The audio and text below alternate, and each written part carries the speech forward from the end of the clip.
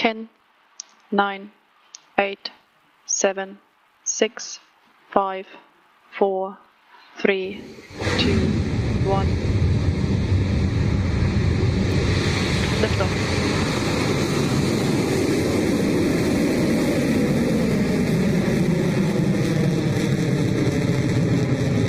We're getting pitch over.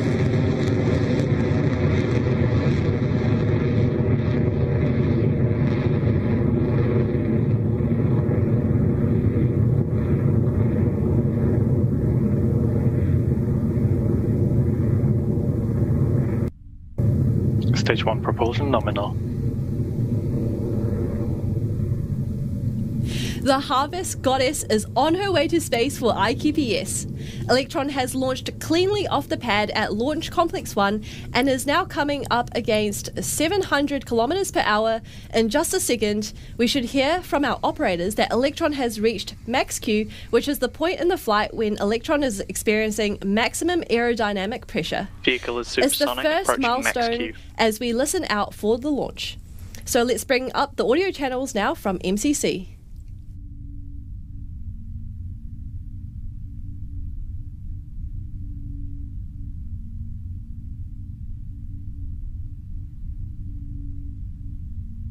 Cleared max Q.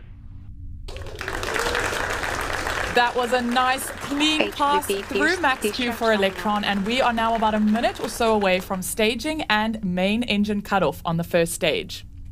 Now, what should happen next is that all 9 Rutherford engines on the bottom of stage 1 will shut down as planned, and just a couple of seconds or so before the second stage is released from its separation locks.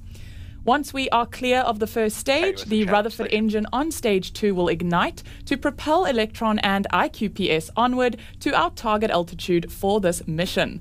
Let's keep an eye out now for the view across both stages as those events take place. Propulsion holding nominal, stand by for MECO in roughly 30 seconds.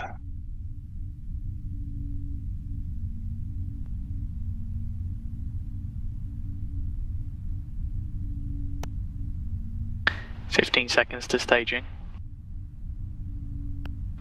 Entered burnout detect mode.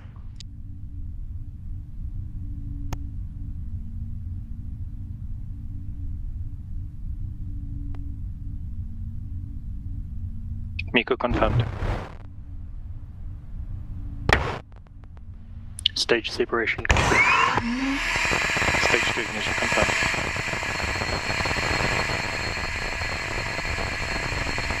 A clean separation from the first stage as planned, and a beautiful start up there by the Rutherford engine on the second stage.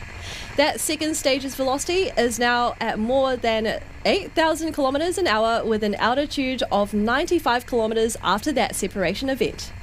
Next up will be fairing separation for Electron when the rocket's nose cone halves split and fall away to expose the Kushinada payload to space for the first time.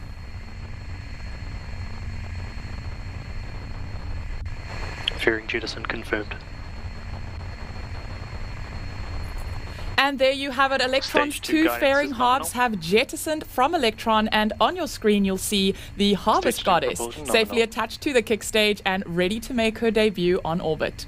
Taking a look now at the propulsion monitoring camera at the bottom of stage 2 shows that Rutherford is continuing nominally since engine startup, which happened just a few moments ago.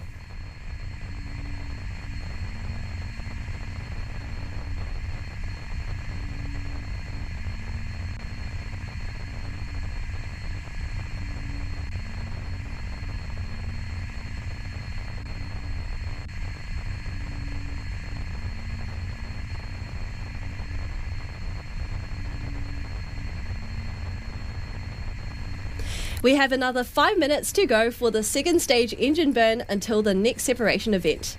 This Rutherford engine's performance can reach up to 5,800 pounds of force in the vacuum conditions of space, with a specific impulse of 343 seconds. Now, specific impulse is a measure of performance in telling us how efficient an engine can be.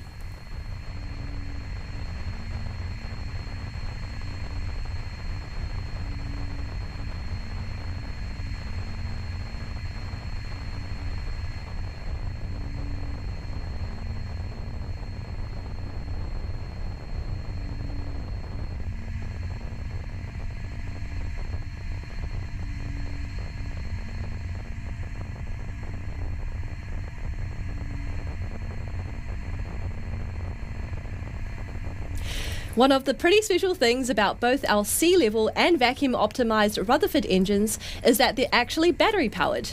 The propellant pumps on these engines are driven by brushless DC motors powered by batteries.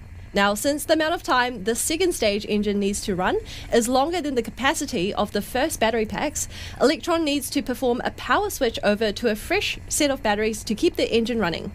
The flight computer does this while the engine is still burning hot. That's why we call it the battery hot swap. In a few moments, you should hear that call out from our launch operators, and if you keep an eye out on your screen, you should see those batteries eject in the next few moments.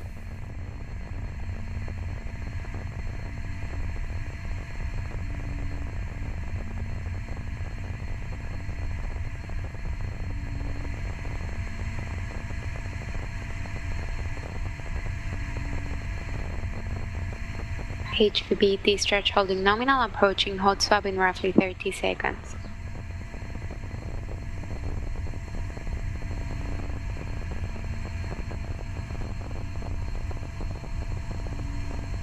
Throttling down.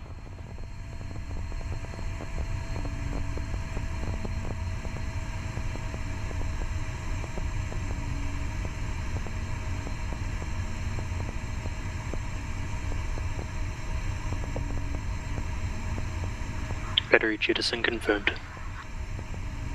Confirm hot swap successful. Nice and clean with that battery hot swap there, and one of the final launch milestones completed on Electron for its 69th mission to space. We are cruising along now at 15,000 kilometers an hour at 220 kilometers in altitude. Just two more key events remain for this first stage of the mission. That is SECO, or second engine cutoff, followed by stage separation, where Electron's kick stage separates from the second stage and gets ready to deploy the payload into orbit.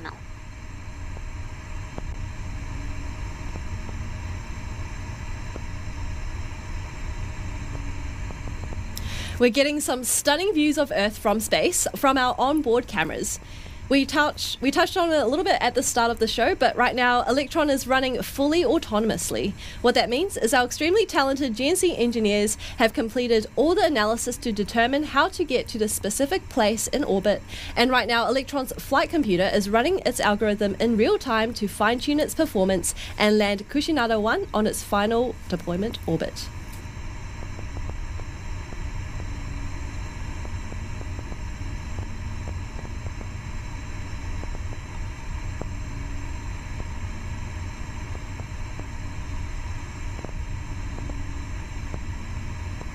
Right, so we are approaching 8 minutes into flight, and you can see on the right of your screen, Electron's second stage has around 13% of propellant remaining. Much like the first stage, there's no sense in carrying dead mass to orbit, so shortly we will separate the kick stage and payload from stage 2. We are soaring now past 22,000 kilometers per hour at an altitude of 230 kilometers above Earth. With less than a minute left on this engine burn, we're approaching SECO. The engine on your screen there will power down and shut off just a moment before the kick stage is separated into a transfer orbit. Now, it may sound simple, but this is a very precise maneuver, and it's important that the kick stage is exactly where it needs to be for the next phase of the mission. Let's listen back into mission control for that SECO call and stage separation confirmation.